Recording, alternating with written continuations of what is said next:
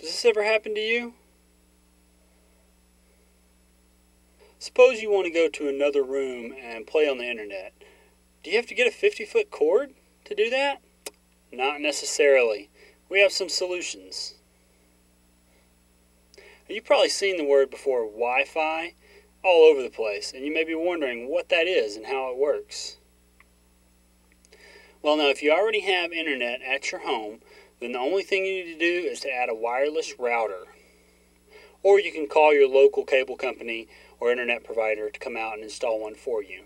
The wireless router creates its own wireless signal to set up a network around your house with a 150-foot radius. Then you can use the computer in any room. You can use the computer, phone, printer, everything can be connected to this wireless local area network. Maybe you can even hook up other computers to the same network. And the good thing is there are no wires. So you can send information between computers and other electronic equipment that is on the network.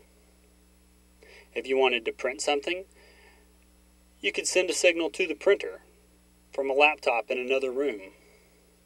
Now, you've probably also seen Wi-Fi, also called hotspot. They have them at various different places, like cafes, coffee shops, and different stores. Now, the speed of the information being transferred on that network really depends on the number of users. For example, if I'm the sole user of this network at the time, I get all the information access. If there's 2 users, then the information is divided in 2. 3 users, it's divided in 3, and so on.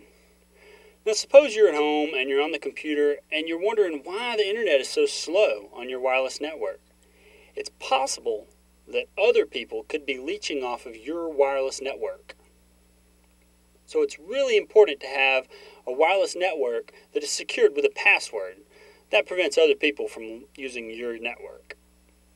So whenever you go ahead and set up that router, make sure you also go ahead and set up a password.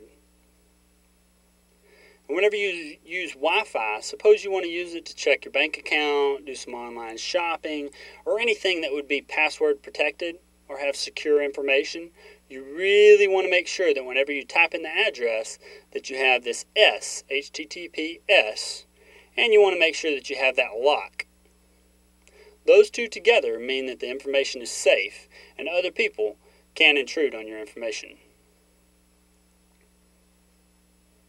If you want to hear more information about this and other topics, please visit our website at projectendeavor.org or our Facebook or Twitter pages.